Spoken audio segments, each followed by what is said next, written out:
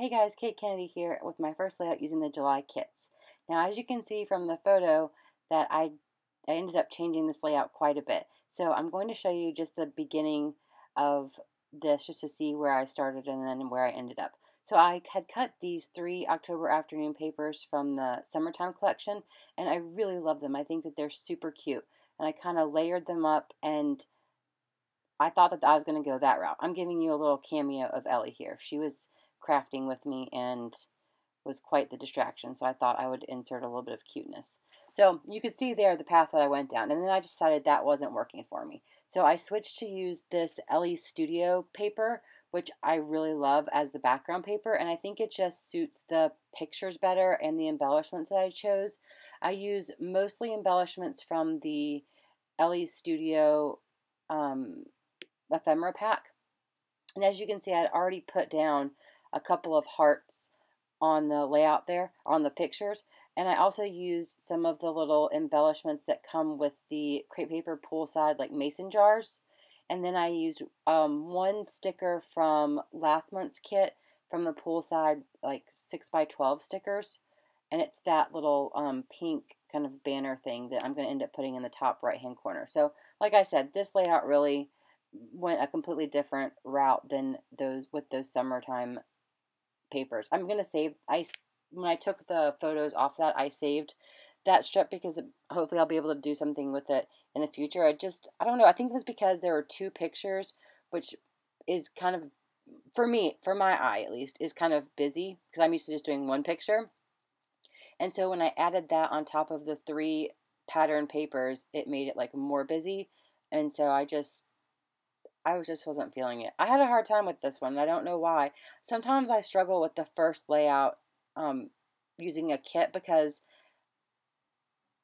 like I'm really excited to use this stuff, but then I'm kind of hesitant to use it because I'm like, well, what if that would go better on another project? And sometimes I just have to take a step back and get over myself and come back, which is what I did here, which is why my nails are now painted and I have on a different shirt.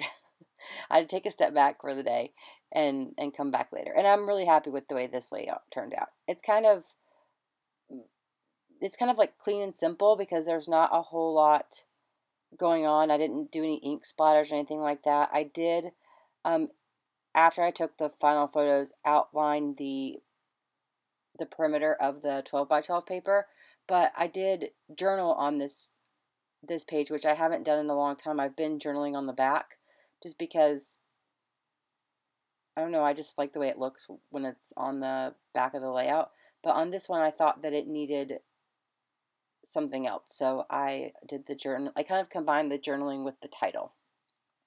So as you can see there, I'm just adding a little cluster in the upper right hand corner. All of those like glittery gold pieces are from the little embellishments that come with the crepe paper poolside mason jars, and the rest are from Ellie's Studio ephemera pack that we get, except for the little round circle that says June and the banner. Like I said, those are from last month's kit. Yeah. And then those little crosses, like Swiss crosses I have over there on the left, are from the poolside 12x12 chipboard. But I think I'll only end up using one of those because I had pulled those colors to go with the October afternoon papers, but I felt like I didn't really need all of them on this layout. Just kind of keeping it simple.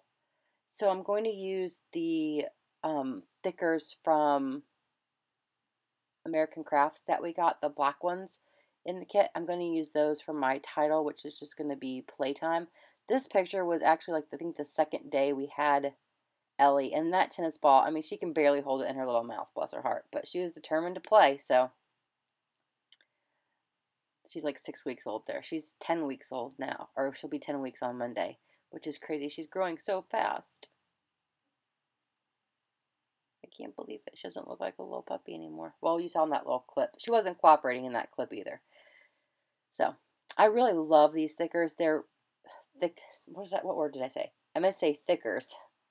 They're super cute. I like how thin they are, how narrow, and they're foam, which I find the easiest to work with.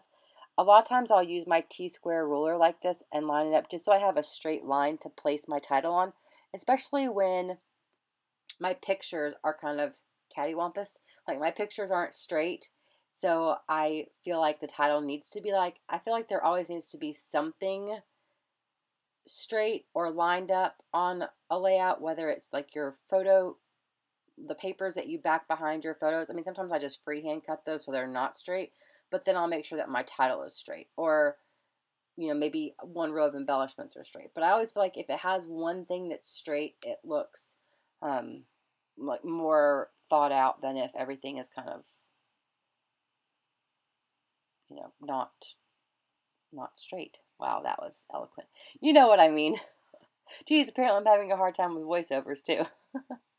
But this is just all my opinion. I mean, I've seen layouts that are just incredibly gorgeous, and I have no idea if they lined up their title or not. But for me, if I don't line it up, it goes crazy. I tend to go to, as I put the stickers down, to like veer upwards, so it looks kind of crazy.